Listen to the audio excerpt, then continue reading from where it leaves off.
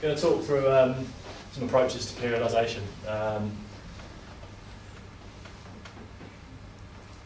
Obviously, it's quite an individual thing. With Helen or I, we'll each go through it individually at some point as well. But this is more some of the general principles that we'll use when we go through it, just so you've got a bit of background on why we're doing various things. So, I mean, the first thing we're going to go through what periodisation is. Some of you it might be obvious, but it's worth just touching on that to start with. Go through why we might periodise. So if you don't do periodisation, if you don't use that to guide your training, what would you do instead? And some three types of periodisation, just the general sort of outlines that we might have. So that's the first, almost, it might be a little bit dry in terms of theory, just a few ideas. It's going to be quite short, the first bit. But then, as I say, the second part of the presentation, we're going to talk through which is going to be most appropriate for you, and how the process we go through together to decide on how we plan out your sort of long-term training. So, the first thing, what is periodisation?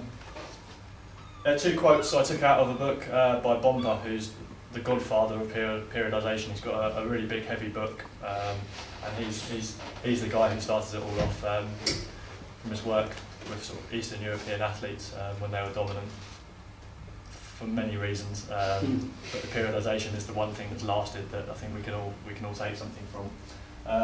So the first thing is the division of the annual plan to ensure an optimal performance for the main competition. So, I mean, there's a couple of things to take from that quote. It's having a plan, basically. So you've at the start of the season, at the time we are now, you look at what your next season and the future, and we're building a plan of what we're going to do at each stage as we go along. So it's not leaving it to chance. So you're going to divide it up and make sure you tick all the boxes. And it's to ensure an optimal performance for the main competition.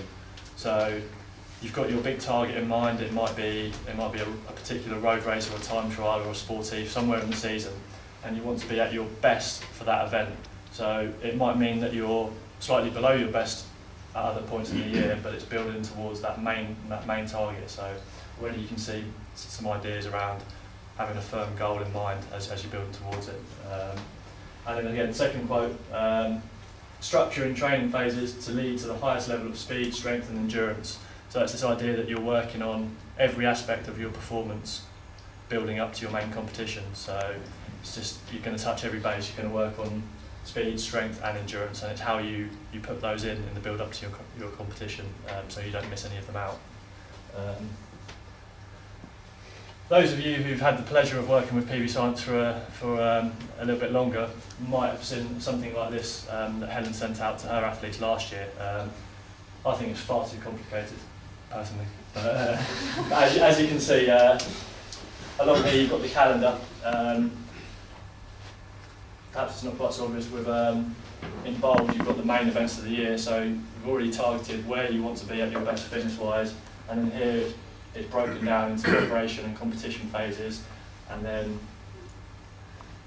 breaking it down even further and having specific aims for each block along those lines. So, I mean, I don't expect you to be able to see the details on there. It's just this idea of you can come up with a plan like this, and you know all the way through the year what you're going to be working on. Worth maybe mentioning at that point, obviously, plans are subject to change. Things are bound to happen as we go along. I'd say if anyone wants a copy of something like that, we can put that up if you haven't seen something like that. But so it's just to get the idea of how you're breaking things down into stages, so that you know where you are at every point of the year. So why periodise? What is the point in making all that effort to come up with this plan? What are you going to get from it? I guess the alternative is to do mixed training. So you just do a bit of everything all year. You might do one long ride a week, a hill session. You might go out and do some time trial type work, and just work on every aspect all the way through the year, doing a little bit every week. And that's the alternative, really.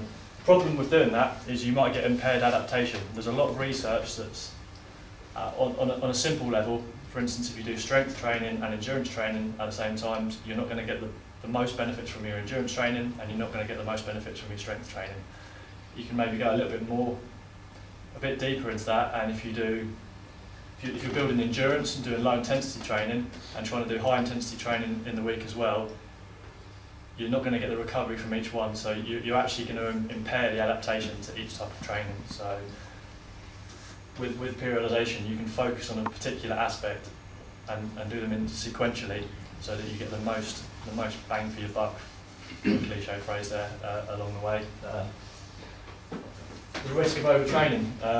If you're training all different types at the same time, it's quite possible that you're not going to get the recovery in again. So if you've got a lot of volume and a lot of intensity, it's going to be very difficult to prevent yourself overdoing it. And it's difficult to plan for peaking. Like we say, building endurance, it tends to take quite a long time. You might need 12 to 16 weeks to really see some big improvements in that. Higher intensity training, sprint training, things like that, it's going to happen much quicker. So if you've got everything in there at the same time, you might find that each aspect of each component of your fitness is going to develop at a different rate. So you might come to your peak event and you might find your endurance is absolutely fantastic, but you haven't got the ability to cope with the intense efforts you might need. So I'm speaking a bit generally here, so it's perhaps a bit muddled, but does that make sense to everyone? Yeah?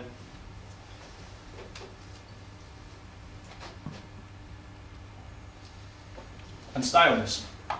If you're doing a bit of everything all year round, there's no way of changing it up. You might be able to do a little bit more of one thing or the other, but there's nowhere to go. You can't make a change. Whereas if you periodise your year well, you might spend a period of time focusing on your endurance training, on building that base of fitness. And then you've maybe got 12 weeks working on that, and then you move on to something else. So you're changing up the training as well. So you avoid that just long drag, which I think is why a lot of athletes who don't follow a carefully periodised plan, they may be come the summer, they've had enough, they don't really want to ride their bikes, and I think having this periodisation in place, it really helps with the motivation, knowing that you've got a set period of time to work on something, and then you move on to something else, and it's all targeted towards your goal.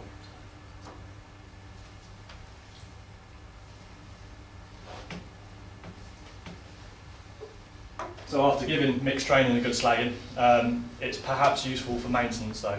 You might build your fitness for a carefully periodised plan, and when you hit the race season, you don't necessarily want to carry on building your fitness. You're already close to your peak, close to your best. But by doing mixed training, you can touch on all the different aspects that are important to you through the week, and you might be able to hold that fitness through a 4 to 6 week period while you are racing. So if you've got a number of races lined up, by doing mixed training, if you do one longer endurance ride, if you do a high intensity session and some sprint training, although it might not be building your fitness the most effective way, because you're touching on each aspect regularly, you can hopefully hold that peak for a bit longer. So you might carefully periodise yourself up to that peak and then do some mixed training for a while you're in that race period before stripping back and starting again. So it's not. There are times where it might be useful when it's that maintenance, that keeping that fitness at a high level. So as we said, as those quotes at the start said about what periodisation is, they're also the reason why we do it. So this is, I think, the key thing. It's about reaching your optimal form for your goal event. So if you've got that goal, that really big target that you want, by having the periodisation in place, you're going to be at your best for that event. And it's that planning. It's just planning to be at the best for that event. And it leaves time for the development of all the components of fitness. So, for instance, if you're a road racer, for instance, that's just as an example, you need to have a really big level, high level of endurance just to be able to finish the race. They're generally quite long, so you're looking at 3, 4, 5 hours or maybe more. So you need that endurance. They can be very fast, and you can have big changes of pace, so you need to be able to cope with high intensity efforts, to be able to stay with the group, break away from the group, and then come the end of the race, you might need to out-sprint your rivals to actually to get your result. So you need to work on there are 3 basic things you need to work on. And so by carefully planning that out, you make sure you cover every aspect before there. So when you reach race day, you developed all those and you know you're in the best possible shape. Whereas if you like I say, if you've got that mixed training, it's very difficult to be sure you've done enough work on each aspect.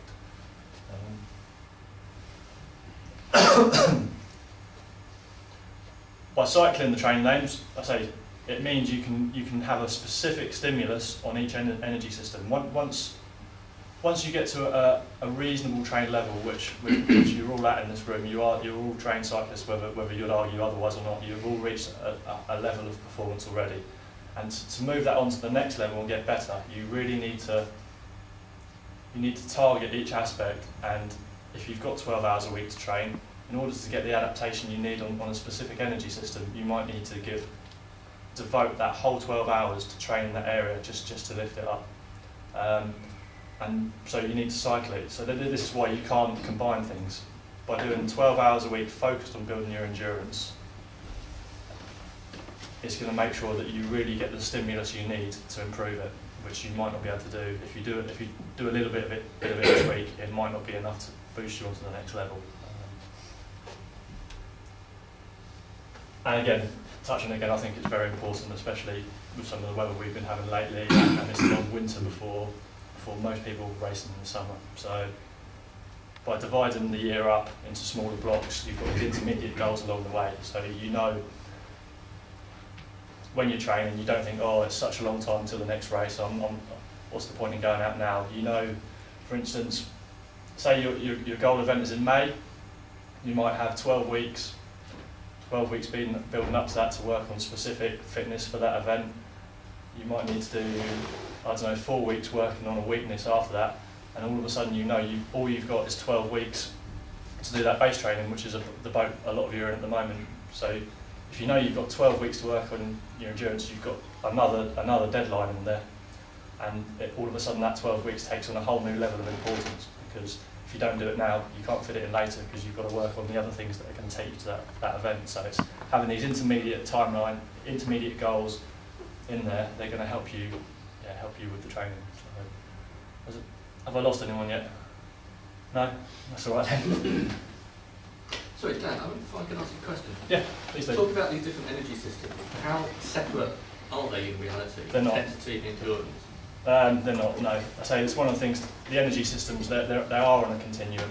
So by saying that, for instance, doing zone 2 training, targeting one specific energy system and maybe 30-second intervals at another end, there's no line in the middle saying that they're completely different. So yeah, so it is a continuum. But again, it's being targeted on one end of the continuum rather than the other. So to say that you won't get any benefit on your top end fitness from doing zone 2 rides is maybe a bit wrong. I think that's something that gets lost along the way. If I can just chip in there, it's a good question, Chris. I think the energy systems are very much on a continuum. I think the difference, or the way we need to think about it, is there are different structures in the body that are responsible to work along that continuum. So zone 2 training with a bit of zone 3 is great for growing the kind of machinery in your legs to oxidise lactic acid, to use oxygen more, like the mitochondria in the muscles that process the oxygen. So those things are very specific to an intensity you're working at. But those structures involve genes switching on, protein being laid down. If you then confuse the body by doing intervals at the same time, you're diverting what effort could be to growing the machinery you really need. So yeah, the energy systems aren't discrete little boxes, but the components within the body that help within those energy systems might be a little bit more intensity specific. Is that? Yeah. And that's taking the sort of very reductionist viewpoint on that. This, as far away from racing as you are at the moment, you could argue that you're training just to build those structures, and it's not about being fit. So if you're not fit at this time of year, but you're doing the right training to grow the capillaries, build the mitochondria, although it might not show in your performance, when you do come to do the training later on, that's like Helen said, that's what's going to help you make the big gains when you come to do the specific training. So, good question.